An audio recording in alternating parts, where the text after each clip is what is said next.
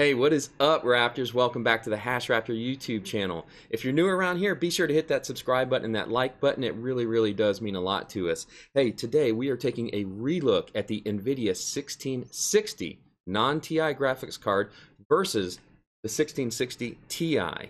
Now, we did do a video on this before, but we stopped short of doing a deep dive on some of the algorithms like Zcoin and the MTP protocol. And if you watch this channel, you know that we're a big fan of what Zcoin is doing. I love what Ruben's got going on over there. And it was pointed out recently to us some of the results that WhatToMine is showing, as well as the buying power for some of you in your local fiat currency is greater for the 1660 versus the 1660 Ti. Now, I can't speak to that in the various countries around the world, but what we can do together is take a look at the mining results and see if it pans out. And maybe the 1660 is the better card for you to buy in certain situations to build your rig around. But hey, let's take a look at this together today. Here we go. With big, warm, fuzzy secret hearts, code monkey like you. Okay, welcome back, Raptors. So we're working really hard on the mining shed outside. We're trying to get that done because that's going to give us so much more capacity for new builds and some other new fun projects that we can bring to you. But we've got to get that done first. We're super close.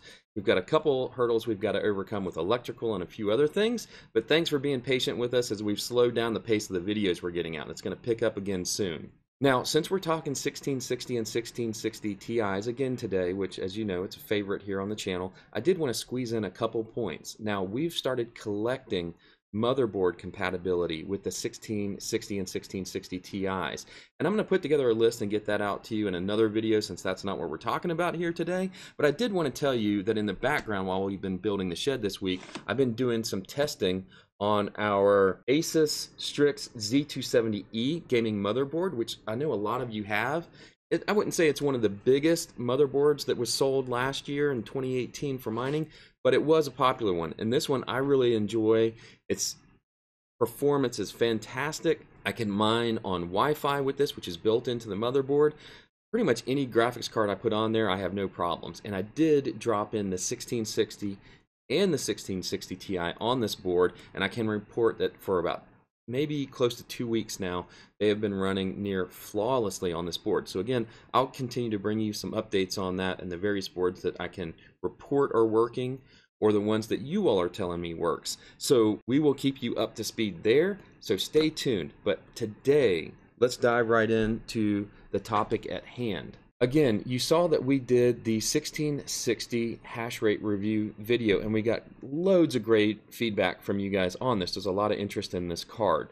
And we pitted it a little bit against the Ti model, which again, we did extensive coverage on that with the MSI models, the Gigabyte models, and the EVGA models. But when we posted this 1660 hash rate, we tested a few of the main algorithms, and we didn't do a deep dive into Zcoin.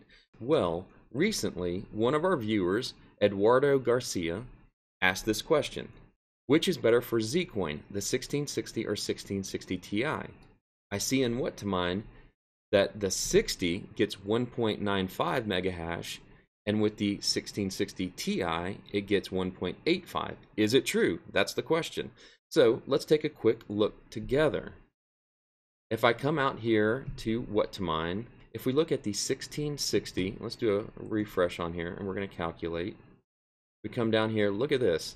Zcoin is at the top of the list, and it's showing 0.71 cents per day, so a little under $1 a day, about 29 cents under $1 a day US.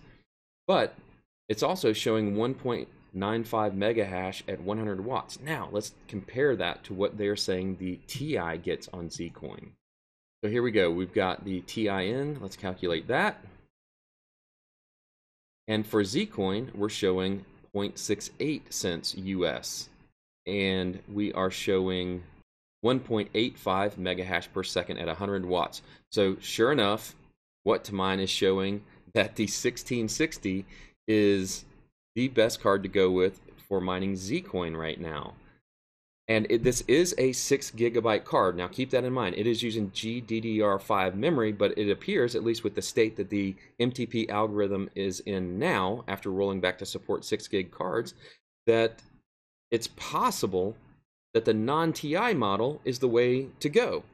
And again, for me, I looked at this, I've said it if you've seen my reviews before, I like the TI because I can't know this for certain, but I feel like I'm going to get better resale value out of that in the future, and I get a little bit more breadth across different algorithms. However, that being said, if you are on a budget, or if your local fiat currency buying power is much greater on the 1660 versus the 1660 Ti than it is for us here in the US, then this really might be the way to go. You might build an all 1660 Zcoin mining rig. But that's how we're framing this video up today. That's the way the question was put to us, and that is what WhatToMine is showing. Now, let's dive in, let's rework some of our results on the TI model, which we've got in here now, and let's see what we're getting currently on the 1660 and see if this all makes sense. So let's jump right into that. Fantastic, and I never felt as good as how I do right now. Okay, Raptors, I'm going to show you some live results so that you know I'm not fudging anything here. We don't do that on this channel, but sometimes we get new viewers that don't know us well, and we've got to earn their trust. So we're going to show this to you live. However, I'm going to show you 4 results I got currently, and I put today's date on here, so it's July 25th, 2019. And I also dropped in, I'm going to start doing this from now on, the miner version we're using, and I'm going to put that in the algorithm that we're testing. Now, also, the other thing I should point out is I am using DJM34 version 1.1.25, and you can see that here. This is the latest release for me as of today. And the reason I'm using the CC miner fork from DJM34 is for a couple reasons. I like it. 2, it is the official miner of the Zcoin team, but you can certainly try some of the other miners that are out there. Okay, so we've got the 1660 Ti in the machine here, and we did 4 quick tests on here, and we tried the out-of-the-box settings again with the latest miner. We're at 100% on the power limit, and we've got 0 on the core, 0 on the memory, and we came out at 2.188 megahash per second, and that is at 119 watts. Now, you know that here on this channel, we're very, very interested in what the efficiency is as well, and what the value is of the card. So keep that in mind here. So we've got a lower efficiency when we look at the megahash per watt. So we're going to continue on here and look at some other settings. So we drop this down to 58% on the power limit, and that put us at 69.5 watts, and that gave us 1.722 megahash per second. And we got a very similar result when we upped the core clock to 100. So without really pushing that and spending a whole episode on diving deep, which we did do previously, take a look at our Zcoin Miners Guide. Got a 4-part video series on Zcoin if you want to dive deeper on all the miners, all the pools that are available, and the overclock settings and all that good stuff. But you can see here we got very similar results. Now, our best result was around 89 watts, and we were at 2.05 megahash, and that gave us a megahash per watt of 0.023. So 89 watts, 2.05. All right, so before we go and we move over to the 1660, I do want to show you one thing. I said I was going to get you some live results because this is just spreadsheet talk. Okay, here we go. This is the power consumption. We're looking at right at between 88 and 90 watts, looking at GPU Z. Now, this is really accurate. I put this up against the Tekken Wi-Fi switch we have at the wall, and we've shown that before in other videos. So we know that this is matching up really closely here. Okay, here's our afterburner settings. We are running with a core clock of 100. The power limit is set to 75, and memory is at 0. Fan speed locked at 70%, and we're at about 56 degrees Celsius. And if I jump over here, you can see this is CC miner, and our 1660 Ti is running. It's been climbing back up since I turned off the screen recording software, and we're at about 2.05 megahash per second. All right, now that you know I'm not fudging any numbers here, you've seen it live, let's switch over real quick to that 1660, get it installed, and get going. Here we go. All right, Raptors, so we've got the 1660 in, and this is our first test, and I've got a live view for you here. So we're not doing any screen capture, or we're not remoting into the system. We're just pointing a camera right at it so you can see the live results. Now, what we had to do here, you can see we're at about, this is bouncing between 118 and 120 watts.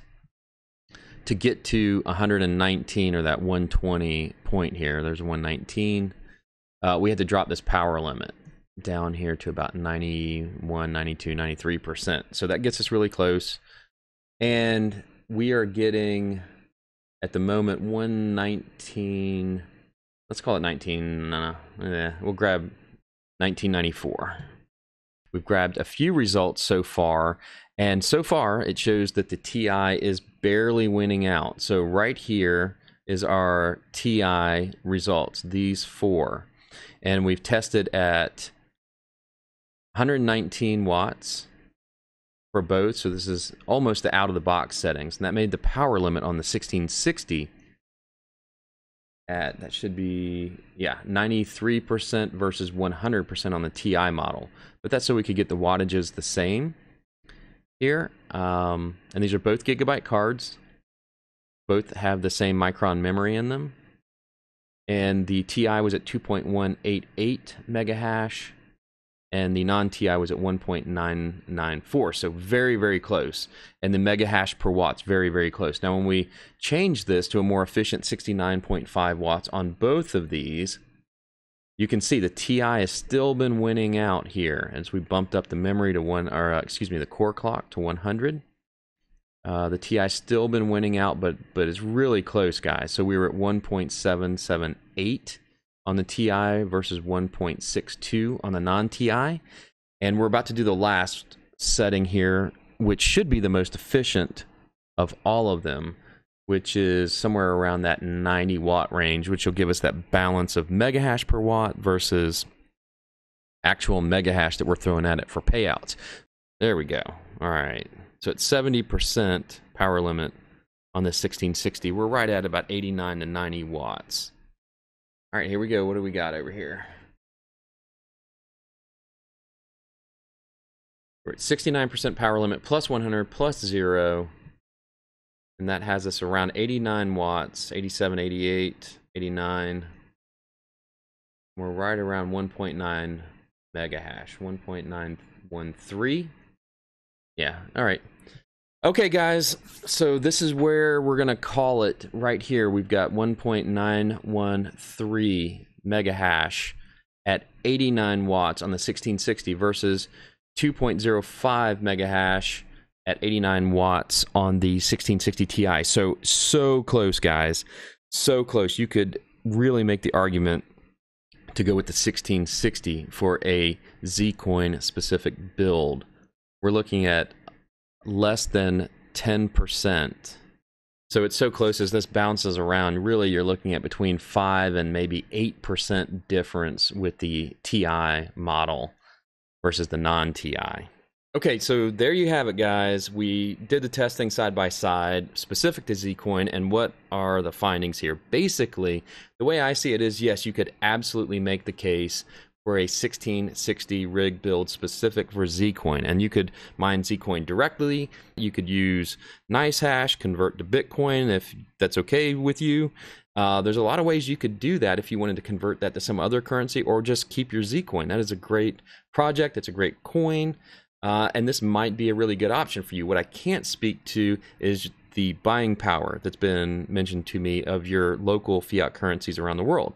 But what I can verify for you is if it's definitely much stronger for the 1660 versus the TI than it is here for us in the United States. I think we're at about a $50 price difference. If I look on Amazon, the TI is still $279. We didn't get that price drop we were hoping for with the new models that came out, and the non-TI is still $229. And usually you can get this a little bit less than that, maybe $20 less at various times. So, but generally in the US, you're looking at about a $50 price swing there.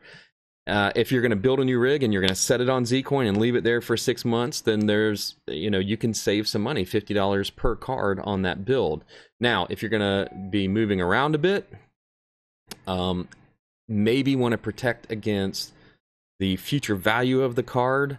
That's just my opinion. That's just my opinion. You may want to go with the TI model still, but there's definitely something to be said that we should have probably pointed out the first time around with the strength of the 1660 on Zcoin.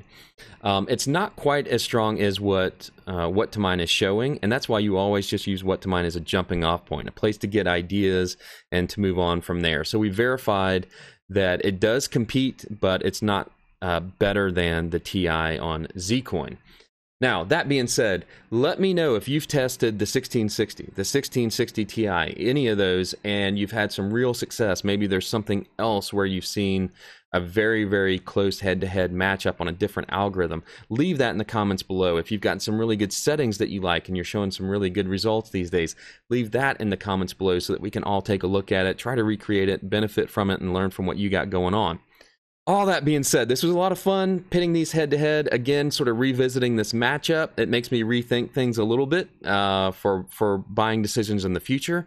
There's so many new cards that have come out here recently with the super cards, with the new AMD lineup. However, I wish I could say that we had loads and loads of choices to choose from in cards. And for me, on this channel, I have a really hard time recommending anything other than the 1660 Ti and the 1660 models. Now, I do like, what's going on with a few of these other models, but from an efficiency standpoint, I don't think that these other cards can compete. Certainly from a mega hash per second, they absolutely do. They can crush the 1660 Ti's, but when you start optimizing the cards and looking at the efficiency, I think this is just the way to go. But anyway, I'm rambling on now. That is all I've got for today, guys. If you've got any questions, you got anything else you want me to test, this was a lot of fun. This was a really good test.